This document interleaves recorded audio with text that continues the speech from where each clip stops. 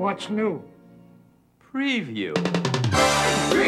A huge opportunity came when Matchframe recommended me for a new daily strip show called Preview from the creators of Entertainment Tonight. This is one of those shows a little bit like news where you crank out a piece, maybe 2 every day.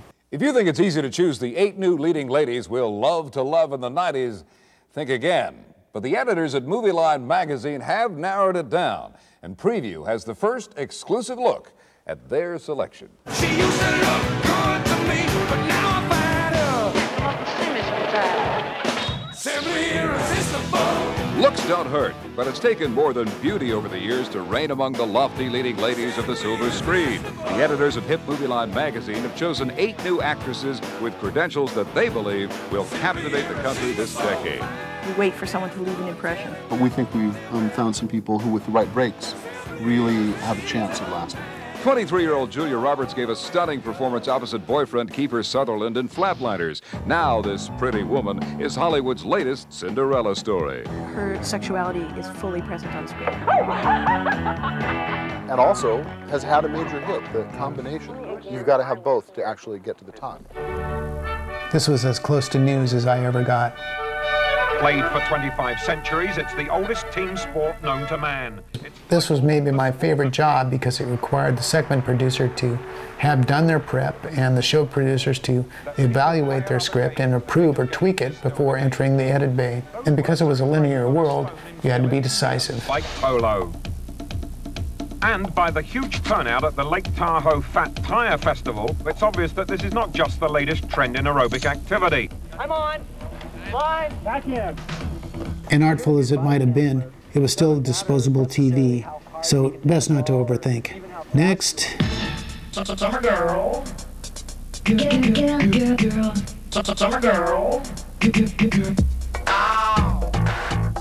As the nation's top swimwear designers dive into 1991, the name of the game is fun. I like summer girls, the way they walk and talk. The song is called No Way, and the band is Valentine. No way you're gonna get me tonight. No way. We love playing music. But that's not all there is. Each producer came with their own set of experiences and approaches for doing a story. It ain't that easy. And then challenged me to come up with a different look for each piece that we did. So it was always kind of fun and different.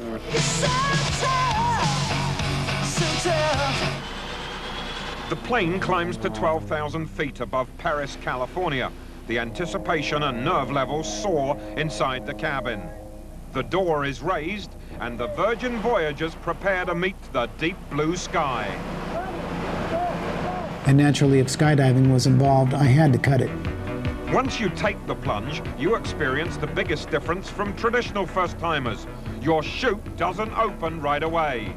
Your debut dive is a free fall of over 7,000 feet at 120 miles per hour. You there!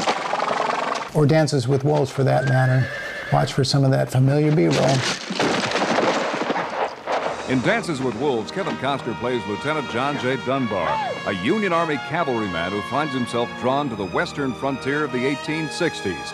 All right. It's there on the plains that he comes to learn about the ways of the Sioux and finds out about his true self. Come. Please, sit down. After stunning success as an actor in Bull Durham and Field of Dreams, Costner is making his directorial debut in Dances with Wolves. And when I wave, that's when you guys will go. Directing major motion pictures is a major risk that only a handful of actors, Eastwood, Allen, Beatty, have excelled at. That's pretty lofty company, and I asked Costner if doing both was overwhelming. Now that's got to be difficult, I would think, to direct yourself, because you're in every scene. Well, I guess that's what you'd think, but from my experience, it was not hard. I cut over 100 segments on Preview before we were canceled, which was a harsh reality for the hundreds of people who worked on it in both LA and New York, and kind of how the business works. You just have to enjoy it while it lasts. Laws of science state what goes up must come down. I did make several important connections on Preview. The next major one through the coordinating producer, Tara Sandler. Tara hired me for a series called Stuntmasters. where I cut many of the segments and also put all 22 episodes together. We cut it all at match frame, no less. Grab a seat and hold on tight. Welcome to Stuntmasters.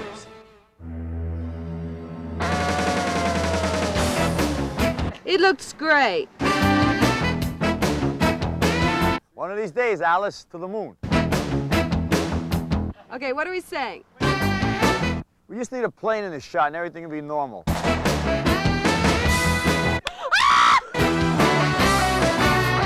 Now it's time for Remy Julien and... No, it's not.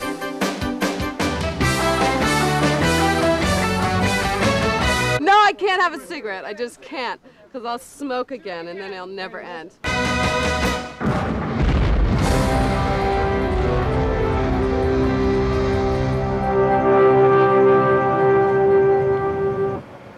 Fist clenching. Adrenaline pumping. A lot of courage there. Well, it follows the action. So what's next? Well, we could follow the rundown, but Michael hasn't sent it over yet. Typical. Or we could follow the script. Good. But Lori hasn't sent it over yet. So? We could go to Coeur d'Alene. Good idea. Okay.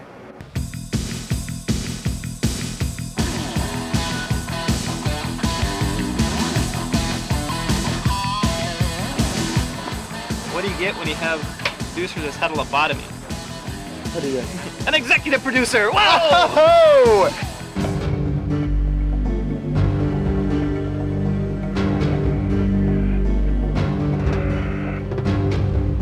The outpost sentry stands guard. A lone terrorist stalks him like an animal. Her mission, liberate him to the hereafter. Each show had a featured stunt and stuntman split into 2 separate parts and showed how they were going to do it, how they did it, and then multiple replays of it. This one had the additional eye-catching dramatization as a bonus.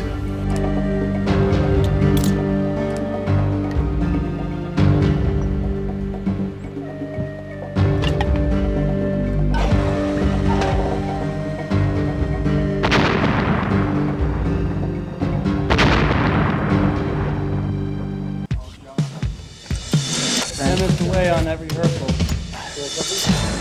Recreating the effect of a hand grenade explosion demands 3 distinct and definitely dangerous devices. A full body burn, a fiery explosion, and an air ram to hurl the stuntman himself. Who better to attempt this than a man whose middle name is Danger? Veteran stuntman Dennis Danger Madelone.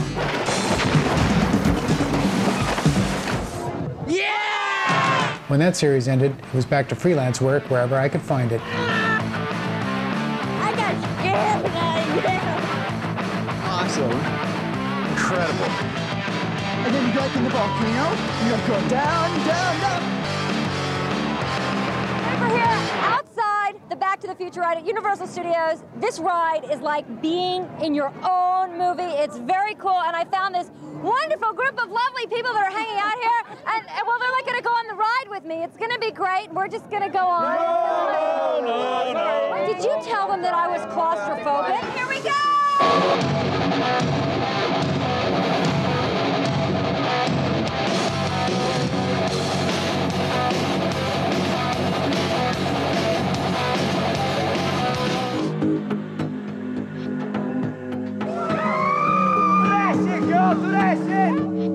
All that glitters is not gold in Hollywood, where the passing of a bygone era is now reflected in the frightening pools of light that illuminate the hellish lives of the runaway youths of Tinseltown. Trapped in a never-ending nightmare of survival, these kids, many abandoned since early childhood, compete daily against the carnivorous machine that is the boulevard of broken dreams. A lot of people that come to Hollywood, they don't have a family. That's how we can make our own family, Hollywood. Hollywood's our family because we are from Hollywood, right? It's cool like that. Tallest girl out here, man. Tallest girl out here in Hollywood. Hey!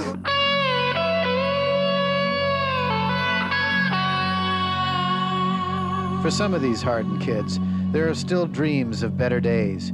But for most, there is a tragic sense that this is the best they can expect, that their lives have played out, and this is the end of their rainbow. We get drunk every day, we collect our bottles, and we recycle them to get drunk again. See? And we're just trying to forget the pain. Yeah, a lot of pain. It's like you gotta just take a chance Where are we going to get our next meal? If you come out here, you're going to regret it because there's your life in danger in many ways. Pass away tonight. If I kill myself tonight. I want y'all to know, Hollywood, I love you. Dogs, I love you. My mom, I love you.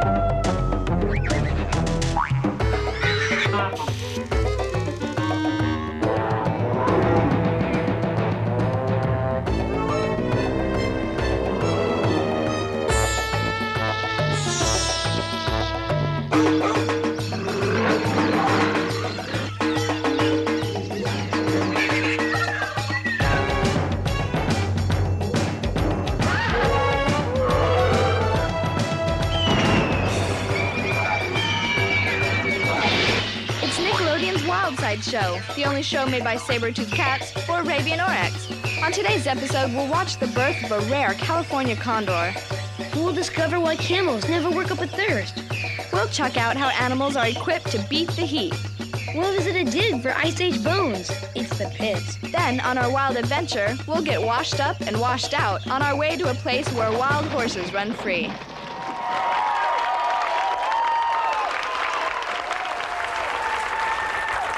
I'm Scott. And I'm Jessica. Welcome to Nickelodeon's Wild Side Show here at the San Diego Zoo. Meanwhile, back at match frame.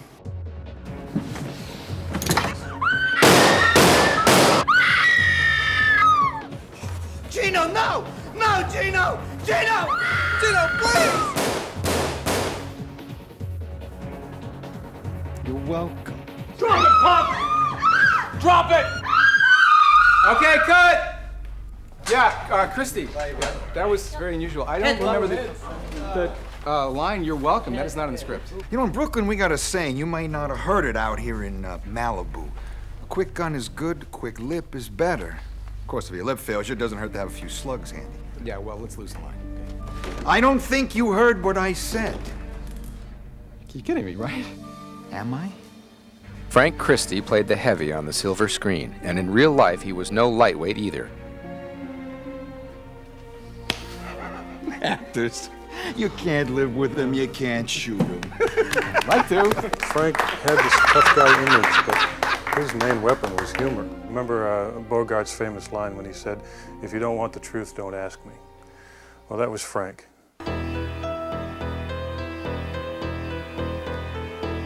It was like having a pet human. Marshall he worshiped me. It was great because he just idolized me.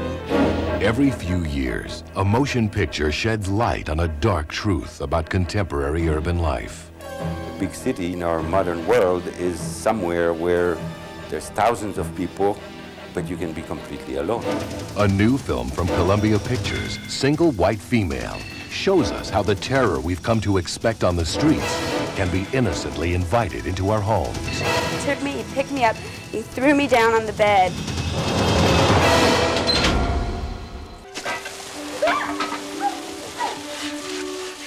It seems so wonderful at first, like sisters playing house. You can be with someone because you're sharing a life and because you truly love a person. But when you need to be with someone not out of love, but out of need, that's where it starts. Yeah, I had this one roommate. We had a lot of fun together. We used to stay up till 3 o'clock in the morning talking about, crazy things in life and getting into these really great conversations. Where'd you guys learn to dress like that? I mean, it's just so New York. I think you look very comfortable. She said I was kind of like the older sister that she never had. Hey, what do you think? I think that you should get them. Oh, God, you like them? Well, I think they go with that dress. You take them. Well, I'll just borrow them when I want to.